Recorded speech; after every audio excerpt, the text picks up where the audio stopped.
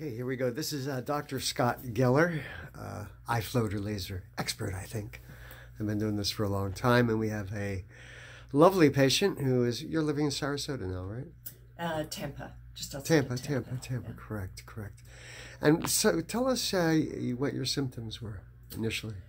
Both eyes, very light sensitive, and every time I moved my eye, it felt as if I was pulling a layer. A lot of floaters, multiple see-through, brown, spider-like, to the point where it was pretty debilitating.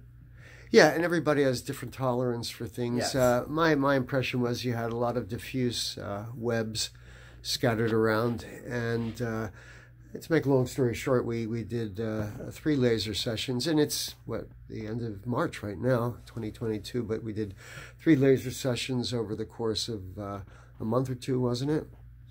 Yes, we started, it was probably closer to 3 months, and I had 4 done in each eye, and I would say 100% improved in each eye, to the point that I think you suggested waiting a couple months because it does move around, and I would go on to have an additional you got session. the limited returns, with additional lasers. So it's a cost-benefit ratio or a risk-benefit ratio.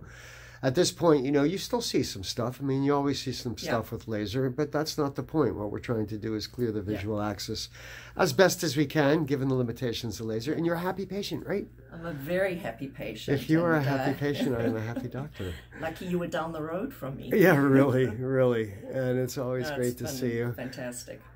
And thank you for being such a great patient. Thank you.